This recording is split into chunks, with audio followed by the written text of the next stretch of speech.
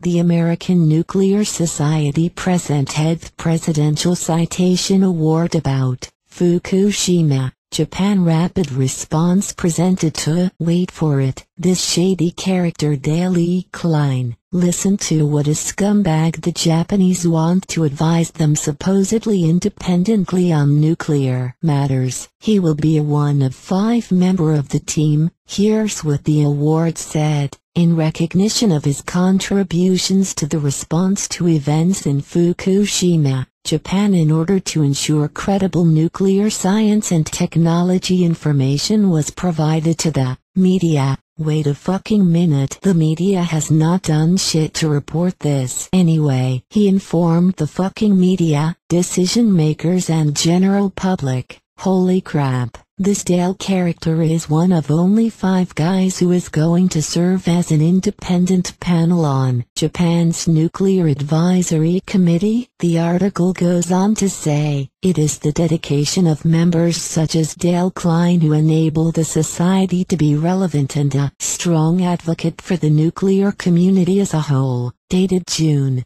2011. So really, he's not independent. He won't inform the media, decision makers or the general public of anything, as he has not informed anyone of anything critical to date. If he warned anyone, it was only the IAEA or the NRC, because clearly the media and general public has not heard crap about Fukushima. It's a clear case of good old boys cover up for the nuclear industry. The big question on everyone's mind is, what does Klein think of the evolving circumstances at Fukushima? Klein's observation is that the accident at Fukushima demonstrates that nuclear events are seen by the public differently than coal or natural gas. No fucking shit.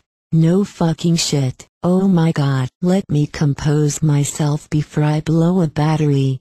It's a reminder that whatever happens at one nuclear power station has worldwide impacts. Some of the issues that have to be dealt with coming out of Fukushima include managing safety and security for multiple reactors at the same site, knowing who is in charge in an emergency, understanding what happens in a beyond design basis event. One of Klein's observations is that we are early in the process of determining what is a lesson learned from Fukushima. We have too much data and not enough information, Klein said. We have too much data and not enough information. Did I hear that correctly? Oh my god, did he really say that? They have too much data and not enough information? Okay, let's continue with some more bullshit. However, he added that there are some changes already taking place in Japan that make sense.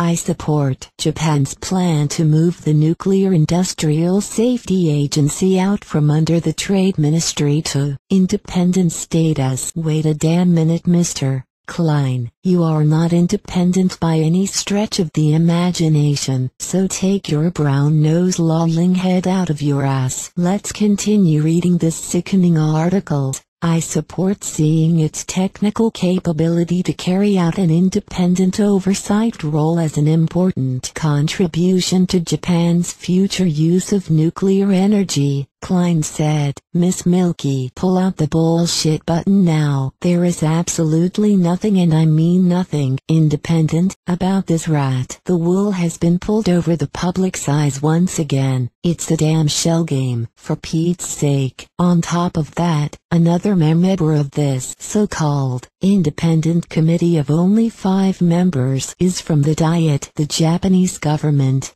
So, 2 out of 5 members are not independent. I don't know who the other 3 characters on the panel of 5 are, but if this is considered independent, I call bullshit big time. I figured I would have gotten into trouble somehow. Sometimes you gotta say, what the fuck?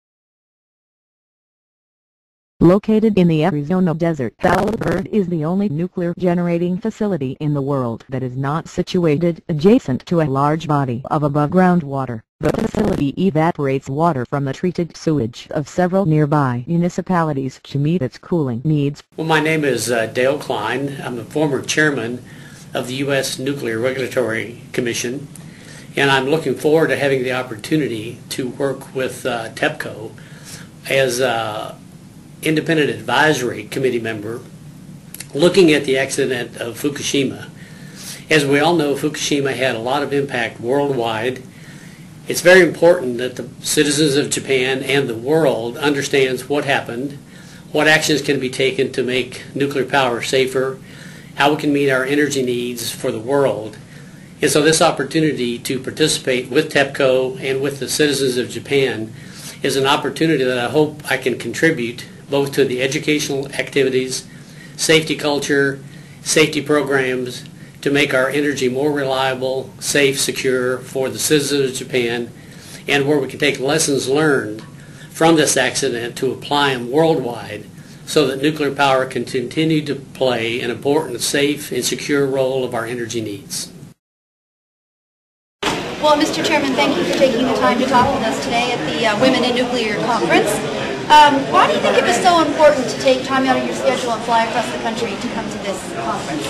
Well, one of the reasons is partly self-interest. One of the reasons is partly self-interest. For us to succeed, and for us to succeed as a regulator, we need to get more women into the field. So part is talent, and part is just to explain better what we do as a regulator. Well, that's great. I heard a lot of talk today about workforce issues, especially as we're moving forward building new plants, hopefully, and people retiring. And you mentioned bringing more women into the industry. How is the NRC working to bring more women into the regulatory agency?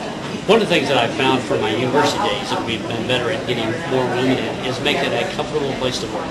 So we have a lot of other activities that make the NRC a good place to work. Daycare centers, quality of life, telecommuting. So we look at a variety of things of what makes us a good place to work. So that applies for both men and women. But I think particularly for women, things like a daycare center. Yeah, well, that's important to me. I have a young son, so I understand that. Also, every single speaker today used the word renaissance. What does that mean to you?